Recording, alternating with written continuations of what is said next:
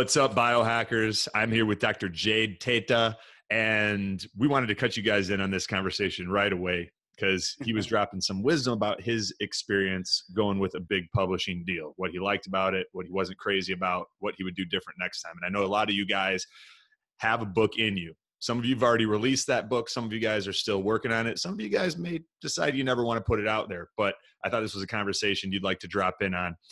Quick background on Jade. He's an integrative physician, author, and sought-after expert in the realm of metabolism and self-development. He spent the last 25 years immersed in the study of strength and conditioning, hormonal metabolism, and the psychology of change and success.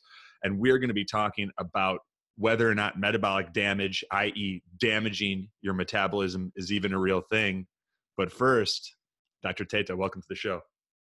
Anthony, thanks for your work, brother. It's good to be here, man. How are you? Thanks for your work. I'm excited for us to chat, man.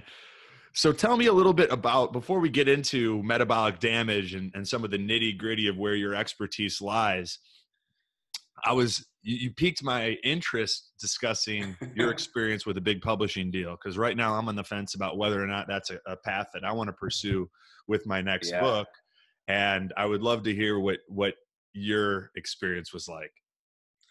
Yeah, well, I think all of us, I know there's a lot of professionals that listen to your podcast. I think all of us, right, we kind of have this, there's this natural inherent sort of conflict between marketing and our true message, right? And so we want to put our message out there, but we also know we have to market it. And so I think this is the first place that I ran into with dealing with, I got a pretty, as a first-time author back in 2010, I got a pretty big deal for my book called The Metabolic Effect diet. They at one point wanted to call that the sexy me diet, right? Now look at me, man. I'm this sexy me diet, right? So me and my brother, these sounds like a Right Said Fred track. I know, man. So here we are. Look, we're like, hey, are you even looking at us? Like, I'm this big, bald, mean-looking dude who lifts weights. My brother and I are serious fitness people, and we're like, you're gonna call our book the sexy me diet? There's nothing sexy about us, So we fought with them very hard to get that changed. To me, the Metabolic Effect diet, and I'll tell you guys a story because it's funny. The Metabolic Effect was the name of the book. Then they changed it to the Sexy Me diet. We fought like crazy. It ended up being called the New Me diet. What's interesting is we're like, what me and my brother are both sort of, laid back guys, and sort of like these people who are like, we don't know what we don't know. Let the experts in books do their thing, right? But it turned out we were right. Our actual agent and the publisher later said, when we release the paperback, we're going to release it under the name that you originally wanted, the Metabolic Effect diet. Now, that was HarperCollins. Moved to Rodale, we sold the second book, which was supposed to be like, the Metabolic Detective or ME 2.0 or whatever we were going to call it, but something with metabolism in it, because that's what we do. Right. And they called it Lose Weight Here. And we fought that, but weren't able to sort of overcome the publishing. And so what I was telling Anthony, for those of you who were just jumping in, just before we jumped on this call, is that based on my experience in that world, I think it was good to sort of do a major publishing agreement at first. It's hard to do, obviously. But now I'm to the point where I kind of want to self-publish because I want full control of my work. I think what has happened to me is, in the marketing world, I sell online DVDs as well and have an online publisher. And any of you who have seen some of my work outside of sort of the professional discussions would immediately have an eyebrow raised towards my work. I'm kind of embarrassed about the marketing even, because it goes to these extreme sort of places sometimes that we can't always control once we sell our stuff. So I guess this is probably where the term selling out comes from, right? So we all hear this in music, and we hear it with actors and actresses. And I'm just like, I don't want to, quote, sell out anymore. I want to keep my messaging clear. But I do think, the final thing I'll say about that is I do think for those of us who are thinking about releasing books and stuff, I do think in the beginning, to get your platform, it's probably a good idea if you can get published, because they will definitely get your book in a lot of places you couldn't yourself. But then once you have a platform, which you obviously do, and so do I think it's probably better just to self-publish, because you can always go back the other way. If that book takes off, you can always go, hey, look at my proven sales. Now I want you to publish this under its name, under the way it's written, without your hands in it. And that's kind of where I've been. So I've had a tough time managing this marketing world versus my true message world. And I think it's damaged some of my reputation to some degree, but more importantly, it's not really about reputation, right? It's more about like what you feel as a creator and the work that you're putting out and how happy you are with it. And so I'm less happy with that other work because I think it's been tainted a little bit with the marketing spin and a more universal sort of message, when my message is more nuanced and gray. So I don't know if that makes sense to you or you have follow-up questions with that, but that's kind of where I am right now with that. It's sort of a journey that I've taken over the last 10, 15 years, and I'm pretty solid on now the direction I want to go. It took me a while to figure it out. It does make sense. And the follow-up question or questions that I have. So looking at what you know now about negotiating contracts with big publishing houses and what's possible, is there something that you would have done different during that negotiation, whether it comes to your advance, whether it comes to what's expected of you in terms of running Facebook ads to sell your book, how much you're supposed to spend of that advance, whether it's the amount of time that you're allotted to write it, whether it's creative freedom and final say so. What would you have done differently? Yeah, the two big things, man. Two things I caution everyone against. Number one, make sure you fight for the actual title that you feel comfortable with. Now, of course, they know how to sell books, but still, if it feels wrong, it probably is wrong. It needs to be something you can own. Think about me 10 years later telling people I wrote a book called Lose Weight Here. It doesn't make me feel great. It almost is embarrassing when I say it. It's kind of cringeworthy to me in some ways. But so when you're thinking about the title, whatever they offer, just say, am I going to be happy with the title 10 years from now? And fight for it, because of course, in the beginning, you're in charge, especially if you have a big platform, because that's what the agents and publishers are looking for. If you have a big platform on any of the social media sites, you get lots of podcast listens, things like that. They're going to take you seriously. They want your listenership. You have power. So that's the first thing I would have done differently. For someone listening who's wondering if they have enough, if they've got a big enough following, what do you consider the type of following that publishers are looking for in terms of quantity and per platform? Yeah, actually, I can answer this pretty clearly because my agent, who's one of the best agents in this industry, Celeste Fine, talks about this all the time. She sort of says if someone has, a big following, it's going to be, in the 50,000 range on Facebook, probably in the 20,000 range on Instagram at least, and a pretty big email list near the hundreds of thousands of people. And that's a moving target, so she would have said less previously, but that platform is pretty big. And, I would say tens of thousands of listens, per month on a podcast, right? Where it's like people are, paying attention to you. So she's pretty clear on this, and those targets are moving. And when you pitch your book to a publisher, really what you're doing is pitching to an agent first, because you kind of want that agent. They're going to work for you. They get paid if you get paid. So when you're pitching your book to an agent, they're going to want to see what your platform is. And in reality, Anthony, they want to see platform. They want to see that you have followers more than they want to see your idea. A lot of us go, oh, I've got a great idea. They go, you know what? We see great ideas all of the time. It's, can you actually help us move this book? So it's their platform first, idea second. All of us, right, because we're creators, we're like, oh, idea first, platform second, not the publishers and not the agents. They want to see that you've got a big platform. And so those numbers matter. And they also want to see engagement. So I think just be careful about, trying to bot your way or buy your way to, sort of engagement on Instagram and stuff like that. That stuff can be tough because using bots and using buys doesn't always get you good engagement, right? You see so that. I think that's important. That's fantastic advice, man. Far more specific than I expected, but that's exactly what I was hoping for. And you do see that all the time on Instagram, like 250,000 followers, and a picture that's been up for a few weeks has like 300 likes. Yep. And we all can see it. And of course, it is like one big high school. Right? It's like, is this person popular or not? And should I follow him? It works to some degree, but yeah, there's a lot of stuff, and they will look at stuff like that. So you can't really fool, sort of the agents and the publishers. And by the way, you wouldn't want to anyway, because if you're actually going to get real sales, you need a following. They do nothing but give you distribution. They really don't give sales anymore. And that's one thing to understand. Going with a publisher, they help you with distribution. They do not help you with sales. They now expect you to do that.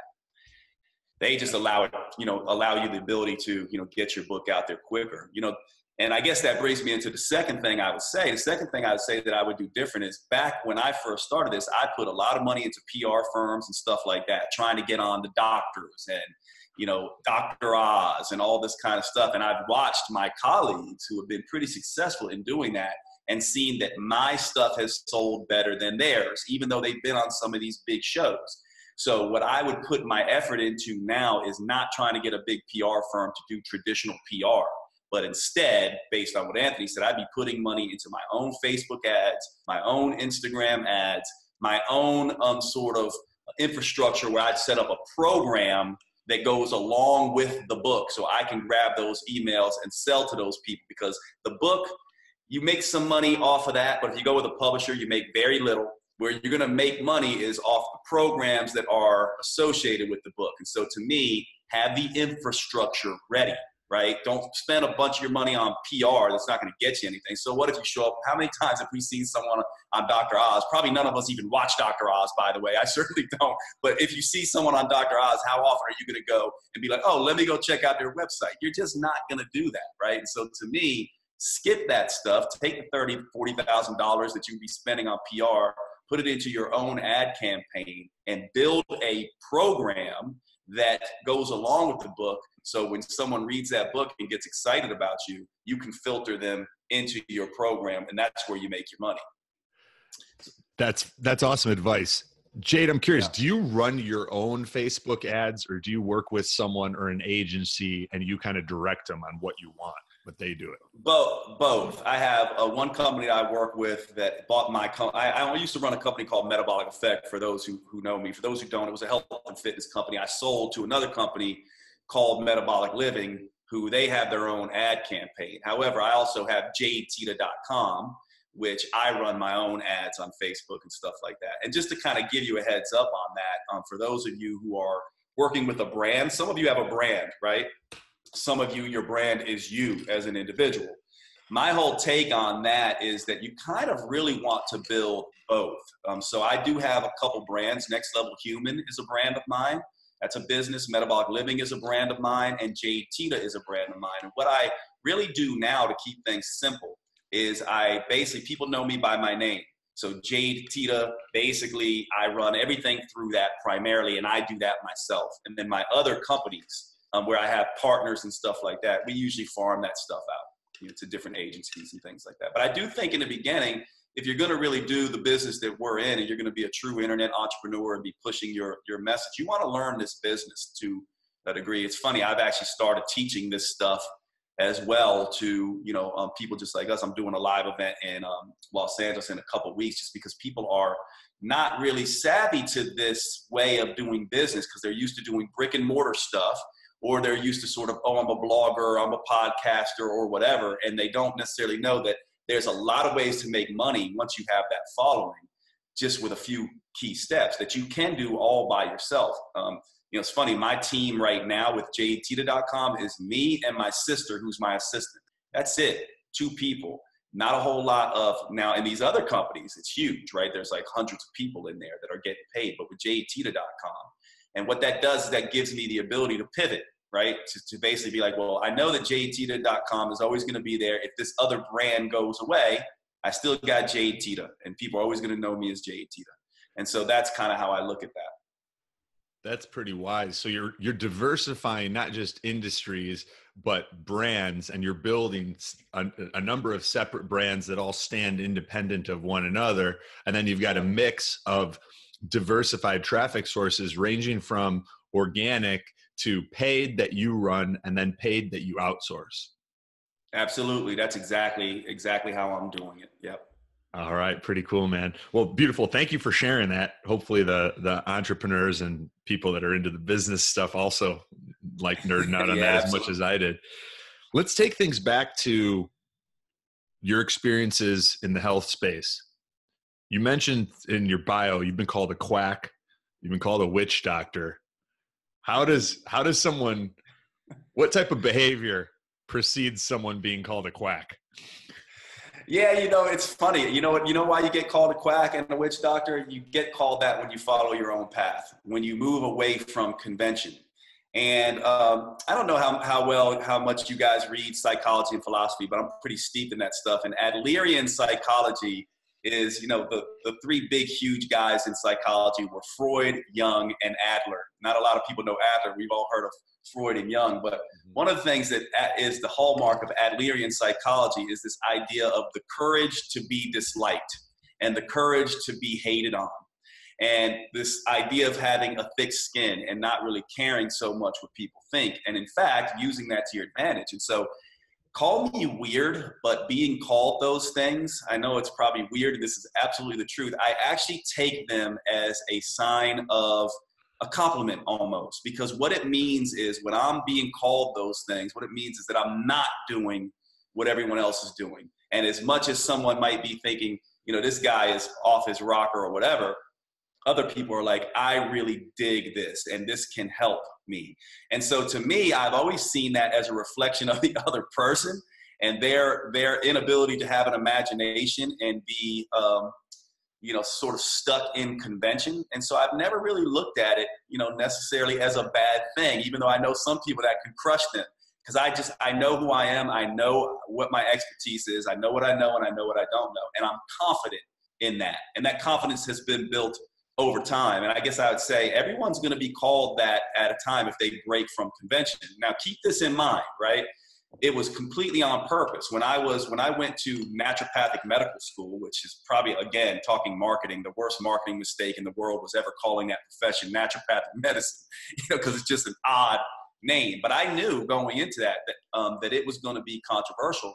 And at that time, alternative medicine was not popular. So you got to go back. This is back in 1997, right? Where doing that was considered, like now everyone goes, oh, I know what that is. They didn't even know what that was back then.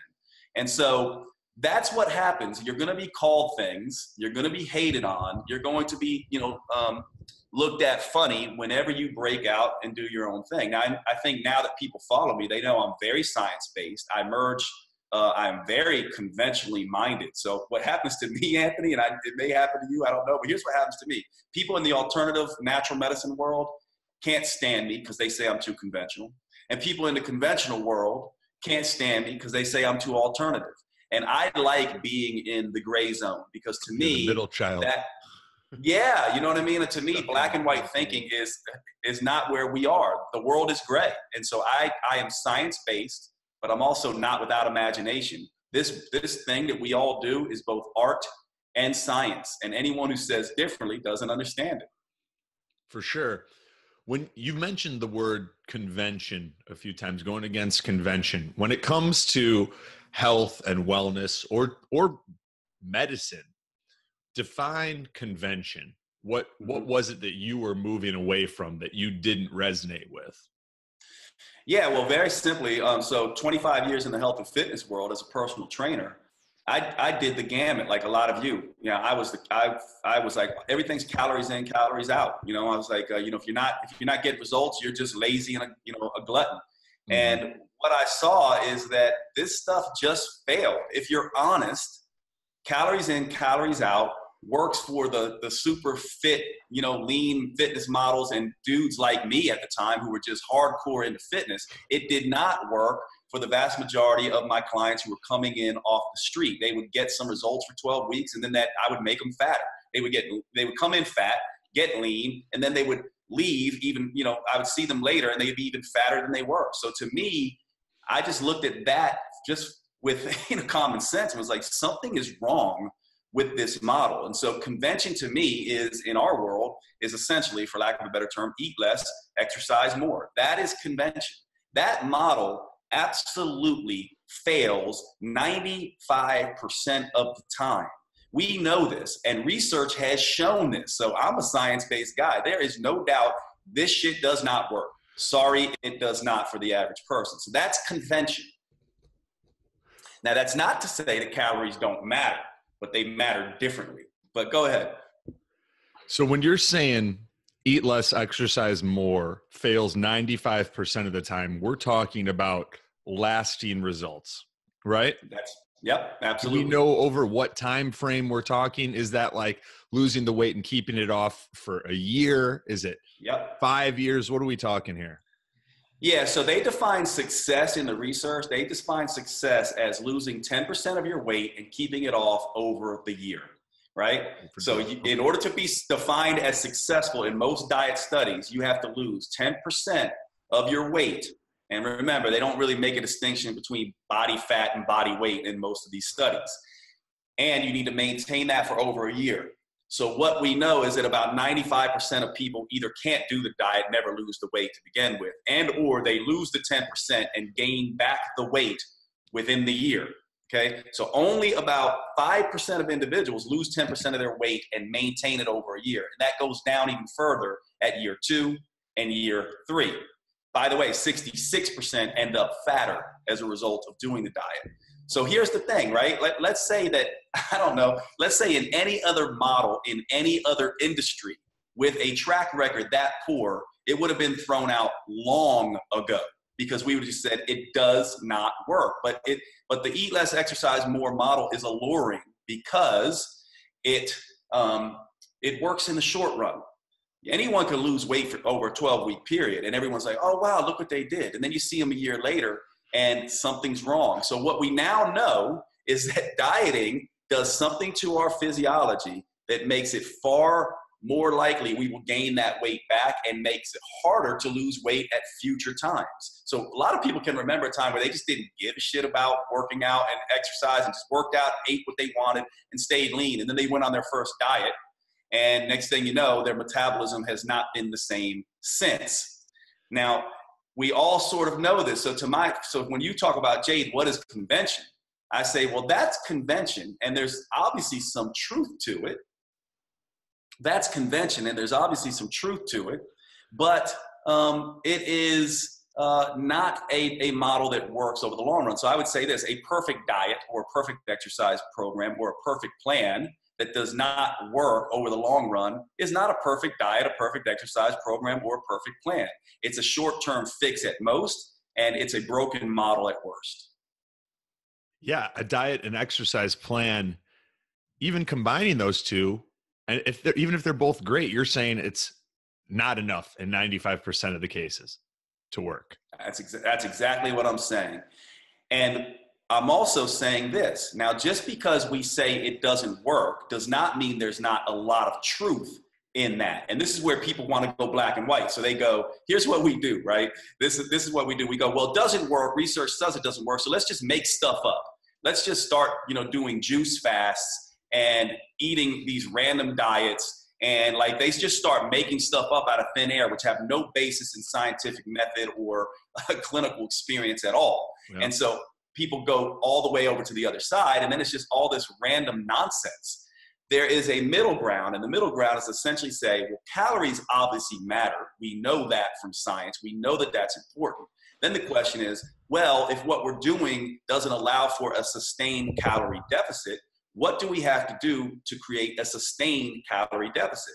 And my answer to that is we need to do things that control hunger, that balance energy, that manage cravings so that what we're doing can be done over the long run. Because the eat less, exercise more approach by its very nature in most, but not all people, leads to increased hunger, leads to unpredictable and unstable energy, leads to insatiable cravings, and now we know leads to a metabolic decline that makes it very difficult to maintain a calorie deficit in the first place. So instead of throwing out the baby with the bathwater and saying calories don't matter, it's all hormones, why do we do that? Why can't we just say, you know what, we should be looking after hormones as well? And by the way, when I say hormones, I'm not talking testosterone and estrogen and progesterone and insulin so much as I'm talking about the hunger hormones like CCK and GLP and GIP-1 and all these things that keep us satisfied, and also managing things like cortisol, which we know lowers the motivation centers in the brain and stimulates the reward centers in the brain. So all of a sudden, we can take that calorie approach and say, okay, let's put the hormonal approach, the quality approach, the lifestyle approach on top of that, and maybe we can make more of a difference instead of going to these nonsense fad diets and ridiculous making stuff up. So both can be used, is what I'm saying. You hit something huge there by mentioning cortisol. We're talking about the stress hormone here, and chronically elevated levels of it, you're going to also get decreased insulin sensitivity. So your body's going to have a difficult time converting a lot of that food to fuel. It'll be an inefficient process. We see so many people stressed as fuck, walking around, on the edge of adrenal burnout. So it is critical to figure out, is our cortisol rhythm off because our lifestyle is too stressful? Are we in a toxic relationship? Are we doing CrossFit 7 days a week and, fueling that workout on a ton of coffee? Like, all these things can throw off our hormones and then throw off our metabolism and make it feel like no matter how hard we diet or how much we exercise, it's not going to work, because like our body's hormonally off, right? And toxic. Yeah, I couldn't agree with you more. And here's one thing I say. I mean, I love the stuff you do in the biohacking world and things like that. And one of the things that you will always hear, right, is people will jump on a single mechanism. Oh my God, insulin, right? Once people, I always laugh because it's funny because it's ghrelin. Yeah, exactly. They start pointing at these single hormones, which never works, because the hormones work like people, like they socialize like people do, right? So insulin, in the context of high cortisol and low HGH and low testosterone, is a fat storing hormone. However, insulin in the context of high human growth hormone, low cortisol levels, a balanced calorie load, is a hunger suppressing hormone and a muscle building hormone. So insulin is not a bad guy. It's the context and the social environment that it's around. What other hormones are around with it? So when people first learn the mechanism of insulin is sort of a storage and locking hormone, they forget that there's 10 other mechanisms, one being the cortisol mechanism. You can eat your way into insulin resistance, right? Or you can stress your way into insulin resistance. And if you cut carbohydrates too low, then you can actually raise cortisol levels, which will disrupt insulin receptors, causing insulin resistance. And so every time you run into a mechanism that you think solves the world's problems in weight loss, you have to remember the body is redundant. The metabolism has multiple mechanisms. There's 10 you don't even know about yet.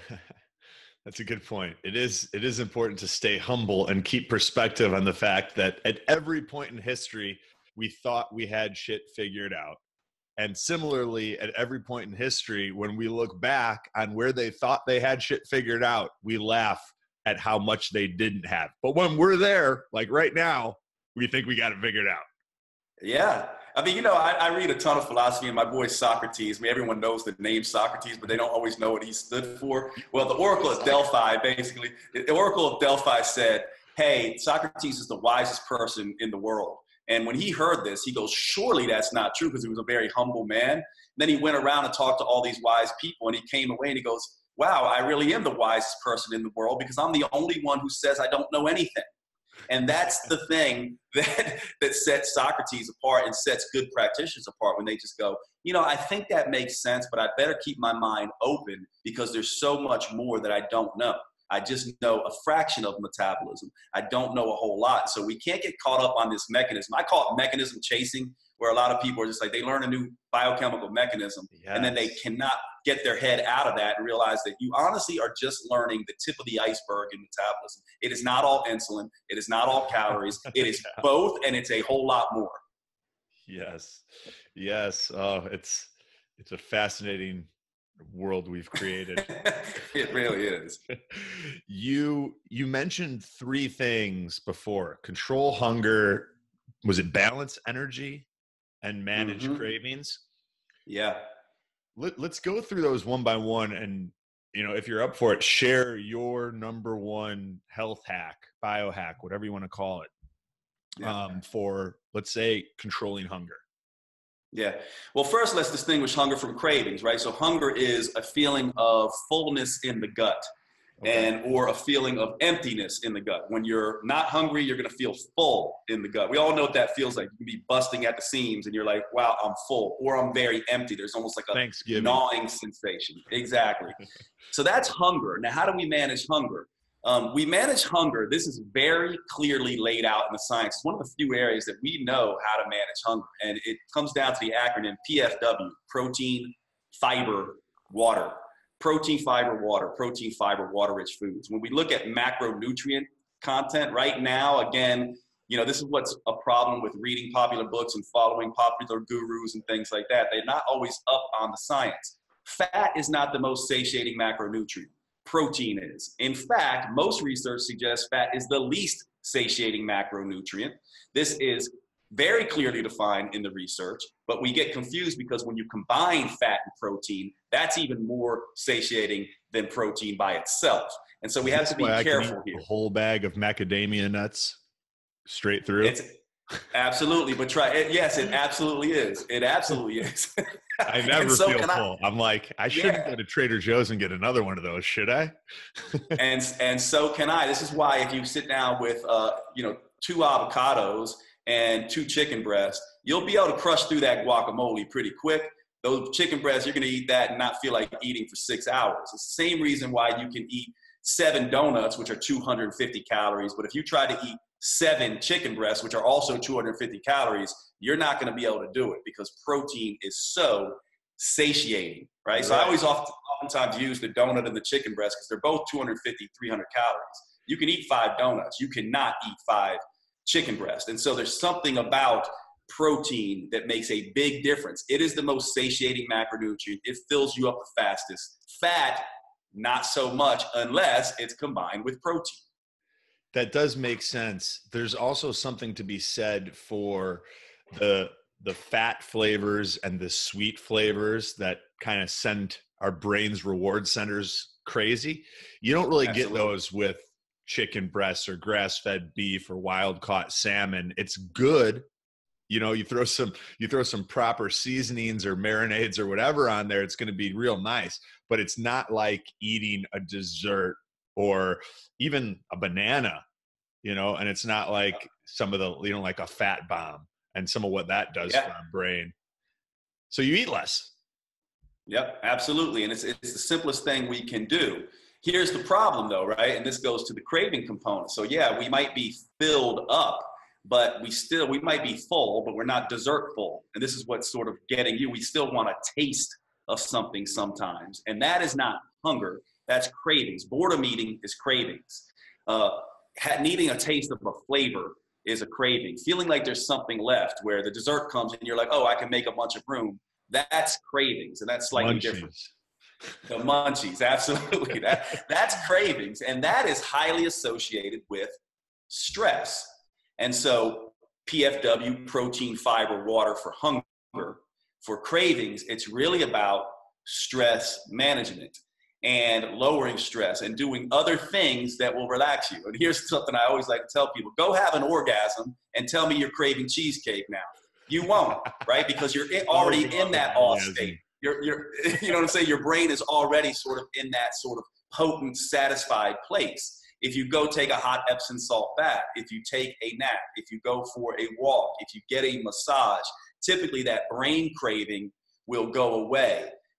And so it's a really interesting thing to think about. We now know that cortisol, when you think cortisol, think C for cortisol and C for cravings. The two are probably linked, partly because cortisol decreases the motivation in the centers in the brain, upregulates the reward centers in the brain, also has some negative consequences on blood sugar management.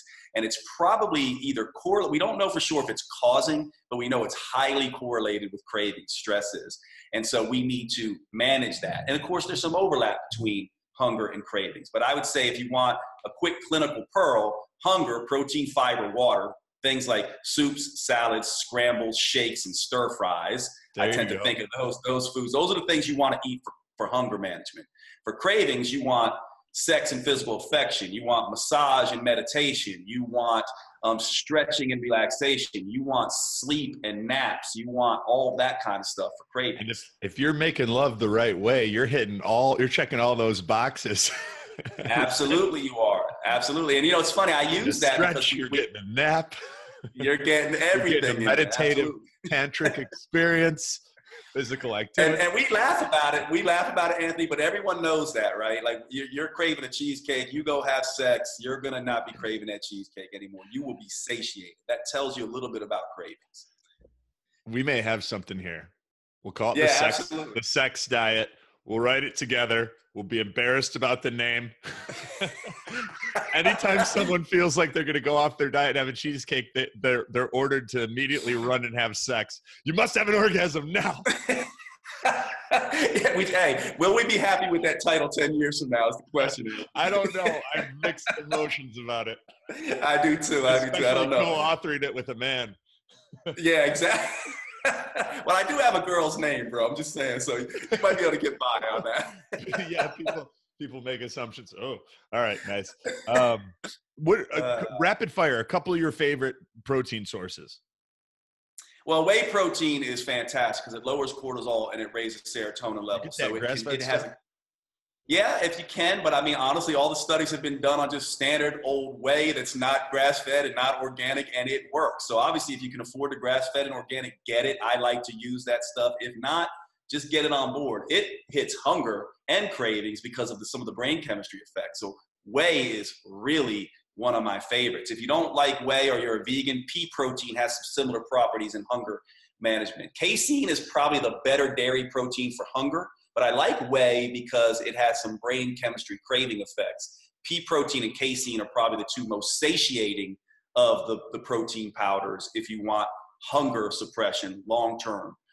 After that, I really like the very lean, and I know this is controversial in today's day and age, but I like the lean, clean protein sources. Chicken, steak, lean versions. And here's why. Not that I'm anti-fat. Fat's fantastic. I just want the clients I work with. Like super pro fat. Look awesome. A lot of the guys that are like jacked and pretty lean, they're still following certain components of the bodybuilder principles from back in the day. Agreed. They tend to follow a moderate carbohydrate, low fat diet, or a low carb and low fat diet, and a higher protein diet as a proportion of macronutrients. And they are the leanest people on the planet. Yep. And so I agree with you. You know, people who do a whole lot of fat don't look nearly like bodybuilders. And they just don't eat the same either. So I like lean and clean protein sources. And then what I like to do is add enough fat, but not too much fat, in the form of some of those things we like. It's some, egg yolks, coconut oil, olives, avocados. You add enough, but not too much. So by keeping your protein lean and adding in good quality vegetable fats instead of having a big fatty piece of meat, I like to do that because it allows me to be a better metabolic detective, a better biohacker. Wouldn't it be nice to know how protein affects you versus how fat affects you, and how much fat you need and how much fat is too much? It's very difficult to overeat protein, but some of us, as you said, Anthony, can overeat fat no problem, and that can become an issue. I mean, if you think about just the math, what is it? 1 gram of protein, 1 gram of carbohydrate, 4 calories, 1 gram of fat, 9 calories, right? So when we're adding fat to fucking everything, and that's our main macronutrient, one of those underlying principles, assuming healthy hormonal balance, if you want to lose weight, is creating a calorie deficit. Doesn't mean you can't spike calories and reset your thyroid hormone and any of these things that can be downregulated if you're too chronically in a caloric deficit. But if you're eating fat, it's easy to a few too many nuts, calorie neutral, calorie surplus. It's much harder to do if you're like, all right, I'm going to get my fat as a byproduct of my protein selection, and I'm going to intentionally choose lean meats for right now. Yeah, there's no question about that. And the research is very clear on this. So any of the keto folks, which I'm not anti-keto and I'm anti-fat, I'm a diet eclectic. Just use it when it works for you. I like it all. There's a time and place for everything. But if you're one of these people who's unsure about this, just go look in the research and take your bias and dogma out of it and just go look objectively at the research. You will see fat by itself is the least satiating macronutrient. There's some debate about carbs. That's because carbs come with fiber and some carbs don't. So some studies will show carbs the least satiating. versus fat, but protein is far and away better than fat when we're talking about single macronutrients. The other thing about fat is it is the least thermogenic macronutrient. Protein's the most. And so it is the easiest to be stored and the least likely to fill you up. And so if you're going to use fat, what you want to do is add enough of it to your protein to make your protein that much more satiating, rather than, in my opinion, trying to load up on fat. Now, of course, one of the principles of metabolism, one of my key laws is the idea of individuality, which is a lot of what you do. You know, this whole idea of biohacking secrets and things like that is individualizing your approach. So yes, you're going to find some people who do much better on fat, but to extrapolate your individual experience to everybody on the planet is not something you should ever do. That's what research tries to help us do. And what research tells us is that your N of 1 experiment of you doing well on fat does not translate into the population as a whole. The population as a whole tends to do better on a higher protein diet. That is very clear. There is absolutely no debate anywhere among the people who are actually reading the research. None on this point. So if you're still on the camp that fat is satiating, just admit it's for you, it might be, but not across the board. And I think that's an important piece to look at. And here's again, this is what we talked about at the beginning, right? Conventional versus black, white, gray. We're talking gray right now. Yeah, the self-evident truth has become that there is no one-size-fits-all diet.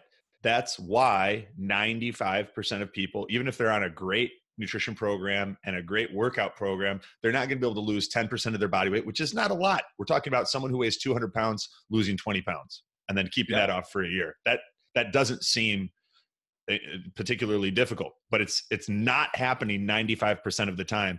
And it's why we see people going from vegan to paleo to keto to, I'm probably going in reverse order now, but like South Beach diet and Atkins. And it's, we have to determine the right diet for us. And it will never, ever, ever be one of these, you're sort of trying to fit a square peg into a round hole by saying you must adhere to the dietary principles in one specific diet, regardless of what it is. It's not going to be the perfect diet for you ever. Yeah, you said that beautifully. I love the way you put that. And wouldn't it be nice, Anthony, if we got to the place now where instead of going into the next fad diet, and then, by the way, I call it a fad not because they don't work. I'm not keto works great in some people. Fasting works fantastic in some people. I just call it a fad because they try to extrapolate to the whole of society, which doesn't work. But wouldn't it be great if the next quote fad was the do what works for you diet? And we really start focusing on becoming a metabolic detective or a biohacker. I'm using those synonymously, and we work to understand ourselves. So we go to someone like Jade Teta or Anthony, and we say, hey, I know what they're doing, and they're giving me tools to figure out what I can do that might work for me. Maybe Jade does great on a lower fat, higher protein, moderate carbohydrate diet for the most part. But I've learned that fat really is what works for me. And so I'm going to do that. And so for me, I'm like, absolutely. There's one rule of nutrition. Do what works for you. But in order to do what works for you, you have to begin to learn to view dieting differently as a process, not a protocol. It's not a recipe. It's not a cookbook. It's not something you can go get off the shelf. It's a process of discovery. What keeps my hunger and my energy and cravings in check day to day and hour to hour? What at the end of the week, when I'm including it or not including it, results in fat loss? What kind of diet and exercise program makes my blood sugars and my blood pressure and my blood labs healthy when I go see the doctor? If your hunger, energy, cravings, sleep, mood, exercise performance, exercise recovery, libido, and all of that stuff is vital, all these sort of biofeedback tools, and you're losing fat, and your sort of blood labs and vitals are healthy, then that is the right diet for you, whether or not you're eating Skittles and donuts and Snickers bars. Then that's the right diet for you. Now, I know Anthony and I would say that's going to be almost impossible probably.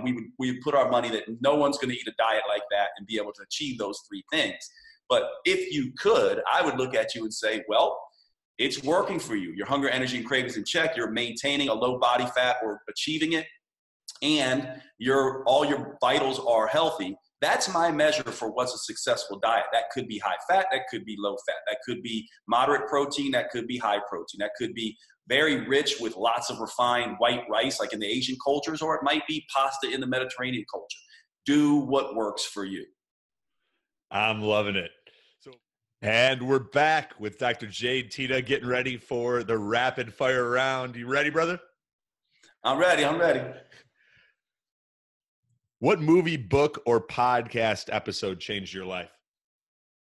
The Matrix is my favorite movie, and I think it actually goes into Matrix 1, not 2 and 3. Those are not my favorite, but the Matrix, this idea that you're living in a world that is a false world, that your perception is completely different, and there's this whole other world out there, I think is really useful for us, especially those of you who are coaches and get stuck in this world of, I'm stuck in the keto zone or the paleo zone or whatever. We've just been talking about this, right? There's a whole other world beyond what you think you know, and you need to be open to that. So the Matrix to me is really a metaphor for life, for sure, and I love that movie.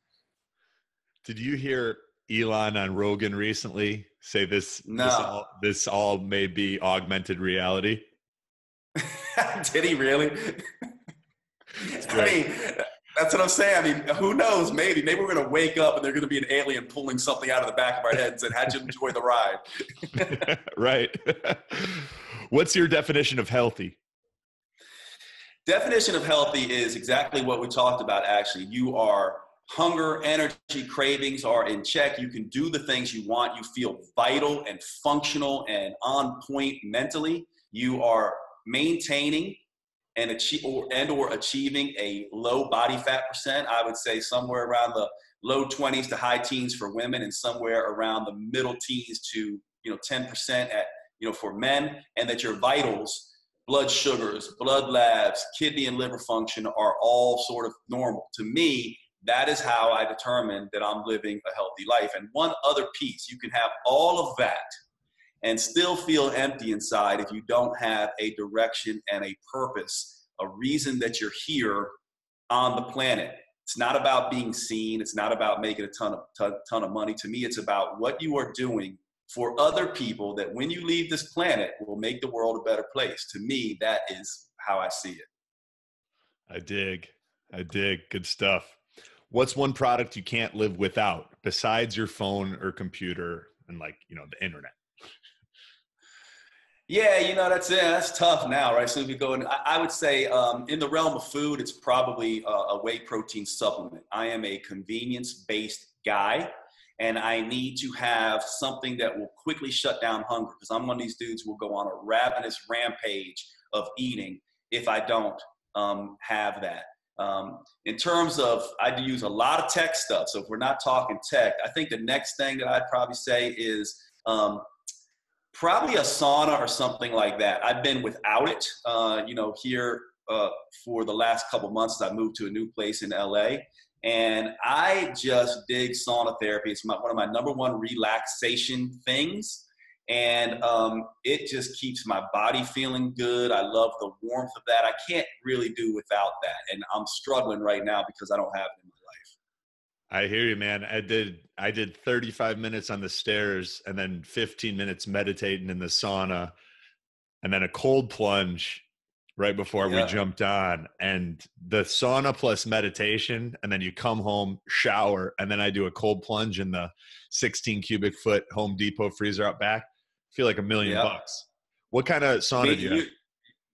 Yeah, so I have the Nordic sauna. It's a 2-person. It fits right in my thing. I just got rid of it, and but it's a infrared, and I loved it, and it's just been a staple. And I do the same thing. I oftentimes fill up my bathtub with ice water, and or if I live in both places, North Carolina and LA. So I'm back in North Carolina. The shower water is freezing, but here in LA, the groundwater is too warm to do a cold, sort of blast. And so here I gotta set up my my tub with ice in it if I'm gonna do the cold plunge. But I love that back and forth contrast hydrotherapy. Nice. Yeah, me too. What's your go-to whey protein powder or brand? I have my own product that I use called Craving Shake. That's a meal replacement. and it's a New Zealand grass-fed whey base with, Oh, there you go. Yeah, so I use that one. I also have another one with another company that I work called, it's a grass-fed protein. It's a metabolic super protein from Metabolic Living, which is I use as well, those two. Nice. We'll link to those in the show notes, and I'll have to check those out. Last one. How do you get motivated and stay motivated? Yeah. That's never been a tough thing for me, actually. But I'll tell you one practice that I've done. I tend to stay motivated and driven. But one thing that I have done is I have this saying that I use. Some people say, rise to the occasion. And what I say is it's better to create the occasion. So I have started to create sort of these, what I call fear PRs in my life. So, like a PR in the gym, right? If I can do 500 on deadlift, 510 would be my personal record, right? Well, a fear PR is doing things that are a little bit uncomfortable, whether it be traveling or doing snowboarding for the first time if you haven't done it, or even holding a snake if you don't like snakes, or anything like that that sort of gets you out of your comfort zone. And so, no joke. I know go have an orgasm. Yeah. Exactly. I'm gonna have an orgasm while I have a snake around my neck or something, right? It's like doing things that are uncomfortable and different that I feel like overflow into my life. Believe it or not, this is something that I actually do. I've been out of this. We go through things at work for us, and then we somehow move away from them. As I moved to Los Angeles, my new place in LA, it's been a couple months since I've been doing stuff like that. But that's typically what I do. Oftentimes it shows up in the gym, where I'm just like, I got to, get this sort of actual PR. That's why I think a lot of us like training. But I also do a lot of stuff in planning trips where, I'm going to go, like, for instance, this year, in the last couple of years, I've been looking at conquering my fear of the ocean. So I've been scuba diving.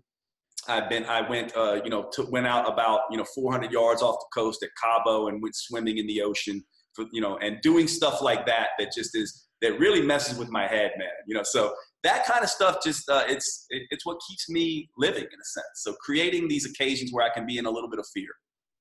Have you seen Spielberg's Jaws? Dude, Jaws is terrifying, man. That's probably changed. It probably is the reason I'm afraid of the ocean today. I think it is. I think it is for a lot of people our generation.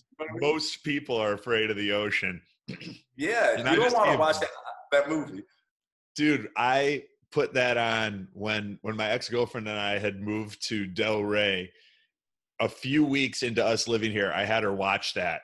And even though it was done like in the late 70s or like early 80s, something like that, she was screaming in the living room, terrified.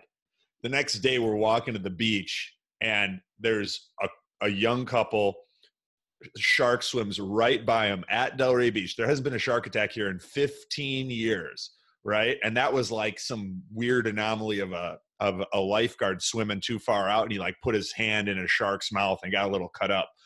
The next day, everything slows down. You see this mom running out of the water. The dad picks up the little kid and he's running out. She's screaming, "Shark, shark," like just like out of the movie. And my ex-girlfriend's looking at me like, is this really happening? And I drop my stuff and I run over there.